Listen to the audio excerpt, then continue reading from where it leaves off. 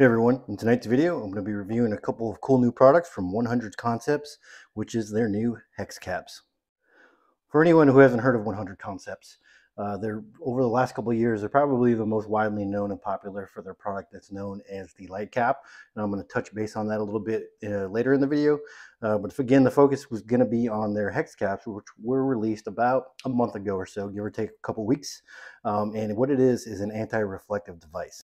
Anti-reflective devices aren't anything new. They've been used for years.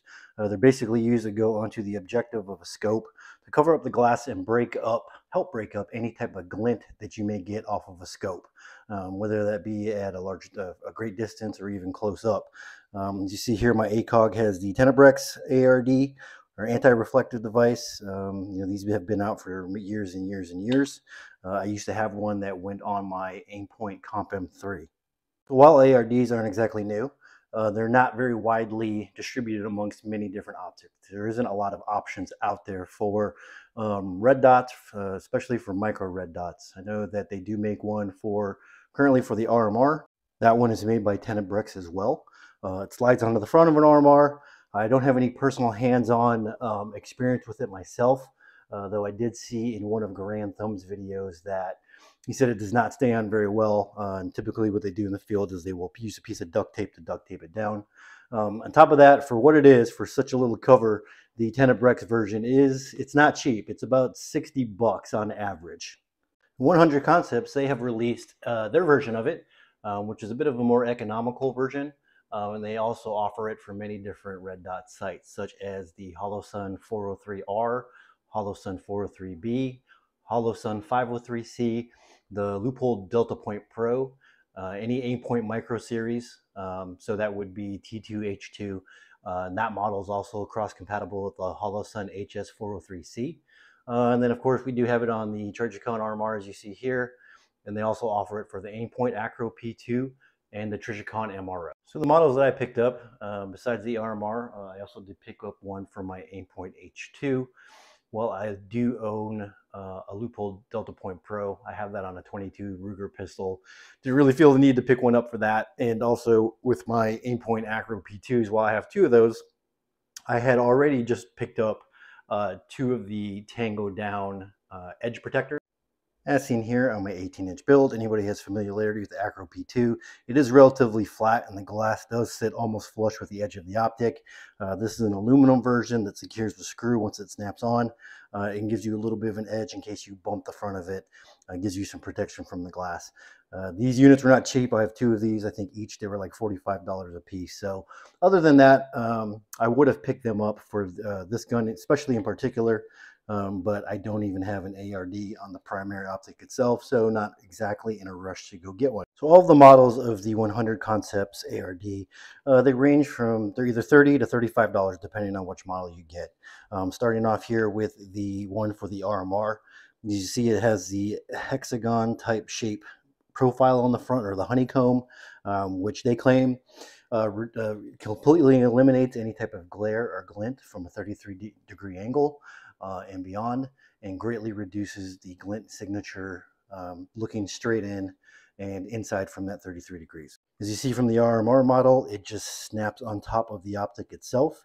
There is a teeny little bit of wiggle room, as you see here as I move it, but nothing that feels like it's loose.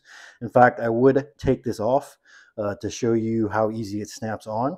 But to be honest with you, with this model here, and the thin material that you have here, I don't want to risk snapping it off. So I'm going to go ahead and hold off on doing that. But you see it offers that.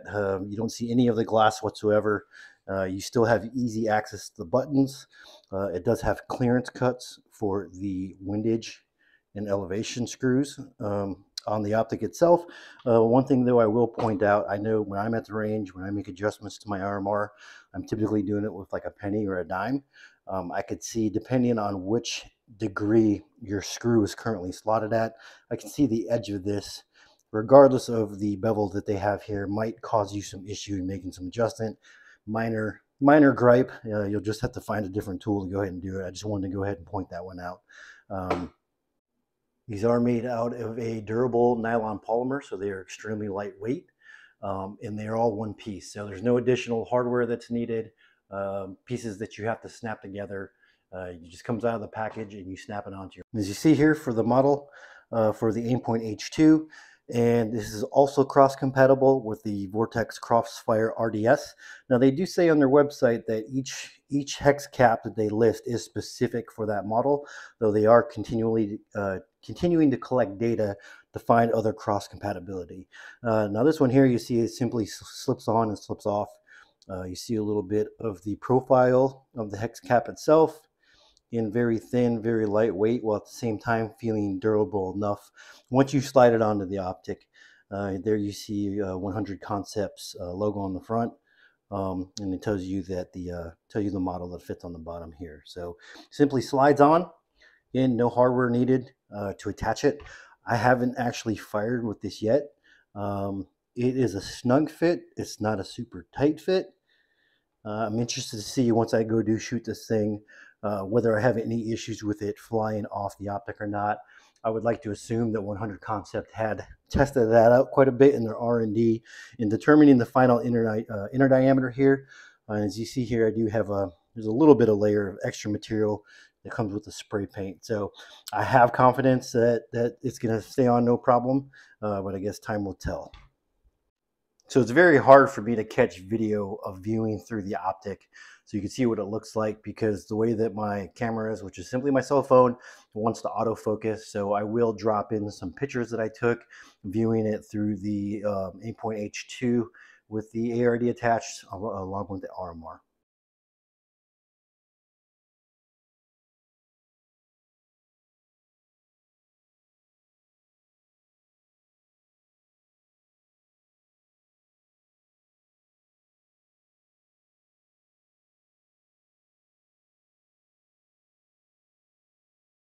So if you have any of those red dots or optics listed that I named off, and I would also continue to go to their website and check for new product availability or cross-fit function.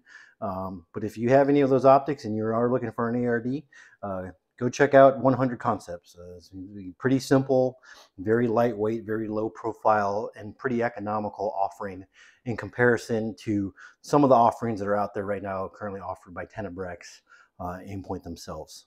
Now I'd like to talk about another 100 Concepts product, and I think this is the one that really helped kind of put them on the map. And this is their LightCap.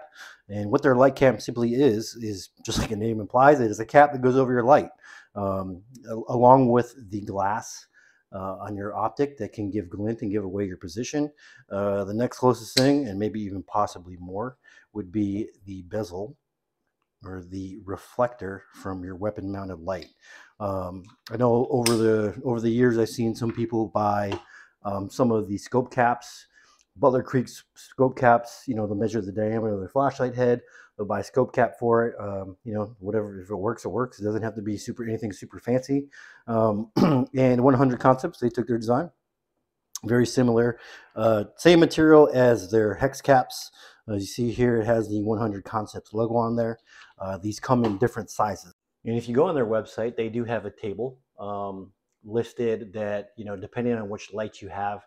And what they have listed are Surefire M300, M600 Scout Series lights, the Vampire IR models, X300s, G2 models, 660/KM3s, along with the Streamlight ProTac Rail Mount 1 and 2 and HLX, along with the Cloud Defensive Rain, Rain Micro and Owl, and also Rain 2.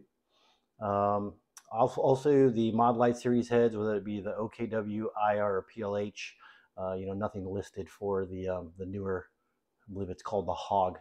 Also fits the Malkov series lights, the E1HT, E2HT, E2XT models, and also the Inforce MWL/WMLX.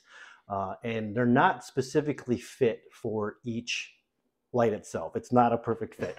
As you see here on my light here, there is a little bit of wiggle room, but considering serving its purpose, it doesn't need to be a slight fit, a super tight fit. In fact, I wouldn't think that you would want it to, because the convenience of this product is you can just simply reach up and flick it off your light like so. So if this was a super snug fit, it would not want to pop off quite that easy. You would probably have to lift it straight up and out. Wouldn't be quite as fast. So on the table with the weapon lights that I just named off, they will tell you whether you need a small, medium, or large light cap.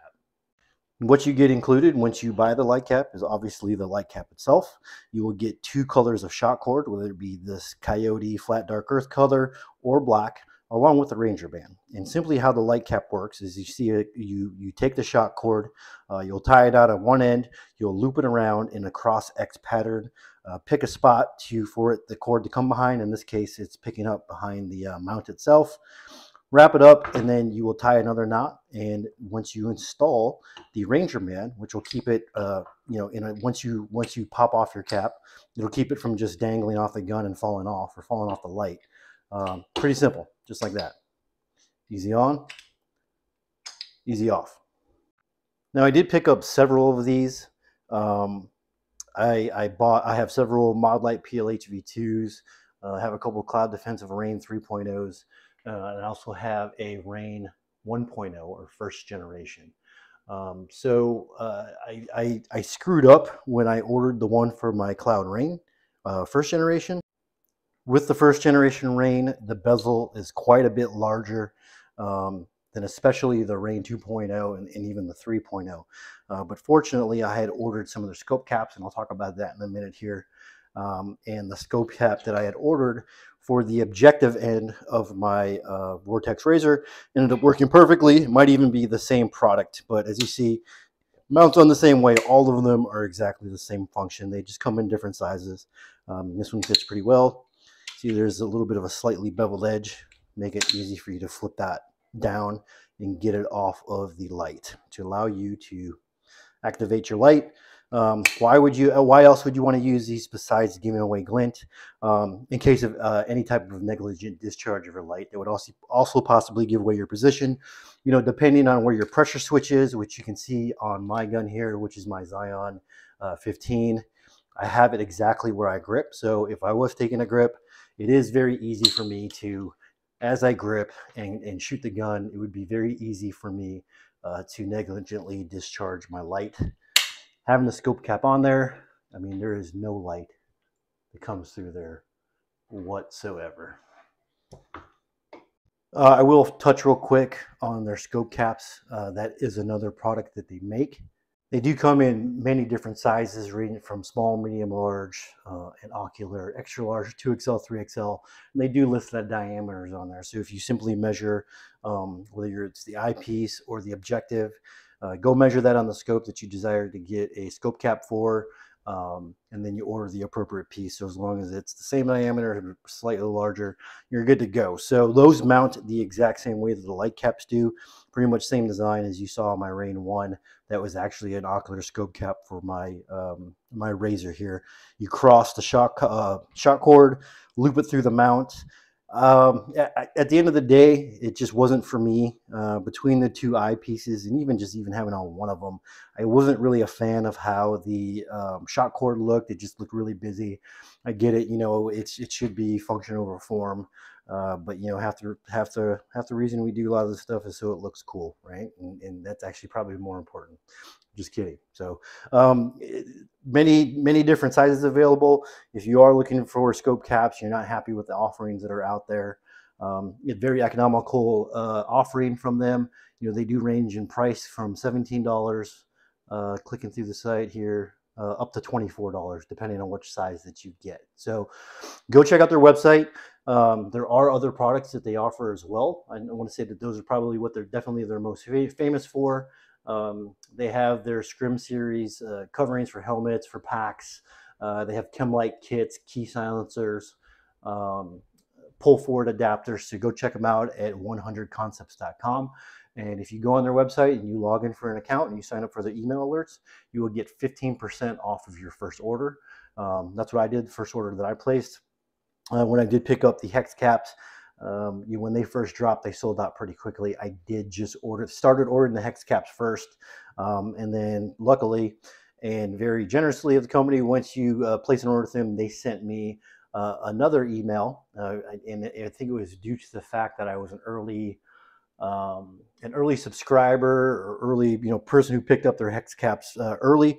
So they gave me another 15% off discount, and that's when I picked up all of the different various light caps and then attempted to try out their scope caps. So again, you're looking for an ARD for any of the red dots that I listed. If you're looking for their light caps, that's one of the other things I think is probably definitely one of their most useful products. Definitely very cool. Or if you're looking for scope caps, go check them out, 100concepts.com. That's it for this video. Hope you enjoyed it and it was helpful for you. If you liked it, please like it, subscribe to the channel, share. Definitely appreciate all of the new subscribers I've been getting, coming up into 1,000 subscribers. So I appreciate you all.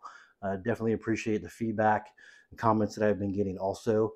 Keep them coming. I love interacting with you guys. So thank you very much.